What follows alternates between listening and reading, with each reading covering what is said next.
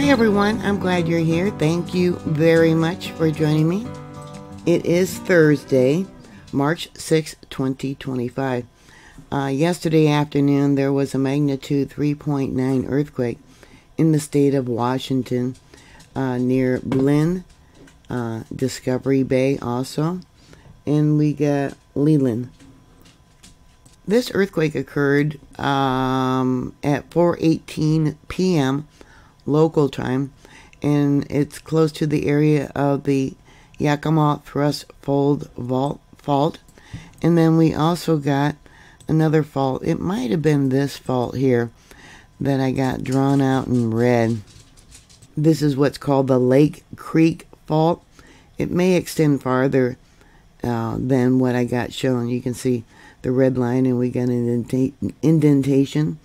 Probably the fault does go through here. Scientists are not in agreement about the largest size earthquake that you could have in this location, anywhere between a magnitude 6 to a 7. It was a deep earthquake, about 26 miles in depth, or 42 kilometers. 383 people said they felt this earthquake. And once again, a shake alert went out. I think they're really worried that the Cascadia subduction zone's got enough stress built up that it could rupture.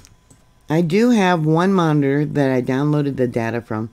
This earthquake probably was closer to a 3.99. Yeah, almost a magnitude 4. Here's the seismic signature. Yeah, the monitor is quite a ways from where the earthquake occurred. I only have one monitor. I'm going to have to try and find more that are in different locations throughout the state, excuse me. But this was all fault movement. Here's a map of the felt reports, but when I click on it, it don't work. Yeah, you can see here, nothing lit up. But we do have a report that was sent into EMSE, about 44 miles, there in Victoria, Canada.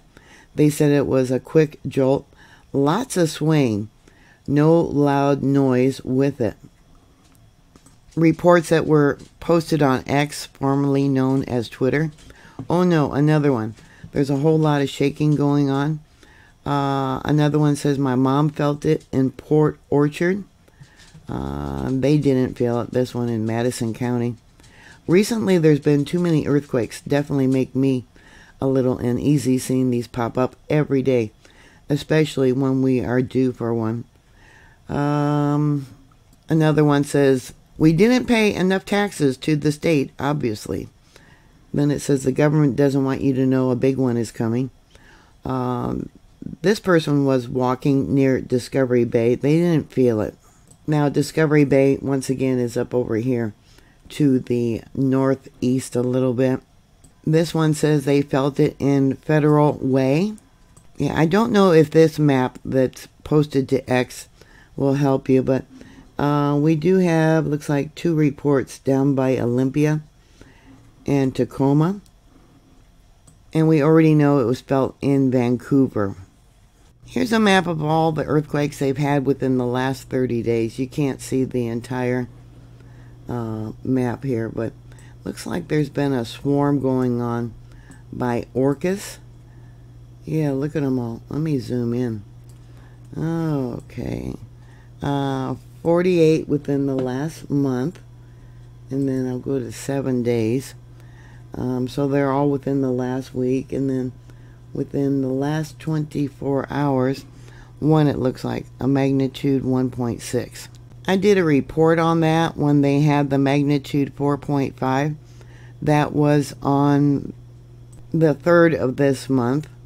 11,352 people said they felt that earthquake. There's the location, and I believe I talked about how this newly discovered fault zone, I know I pronounced it wrong, Elk Lake Fault, we'll just call it for short, and how it actually extends all the way out to the Cascadia subduction zone. And if I remember right, this was close to when they had that earthquake in the 1700s, the Magnitude 9. Yeah, it is right there. Okay, there's the 4.7. I'll light that up for you. And this is the location of the 1700 earthquake. And I talked about there's been a lot of increase in earthquakes in this area of Washington, and how all the hills and mountains have built up because of the subduction of the Juan de Fuca plate. Over here is the Cascadia subduction zone. So if you do have a large one, and they're saying that this latest one, that fault zone, is capable of having either a magnitude 6 or 7. But if they had a large one, which triggered the Cascadia subduction zone, this whole entire area, all the hills would suddenly drop as the North American plate, the tension is released, and so the North American plate would actually move west, because right now we got the Pacific plate pushing up against the North American plate, so that's building the mountains and the hills because it's stuck.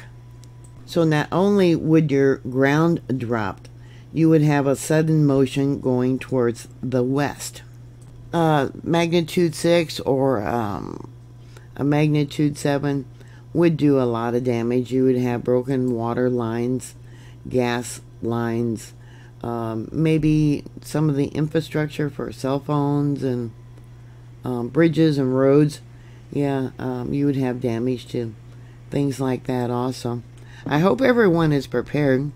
Are you prepared for a large one? Because there's been quite a few earthquakes and quite a few shake alerts sent out. I think they know that something big is coming, and they just don't want people to panic. Have ease of mind. If you are prepared.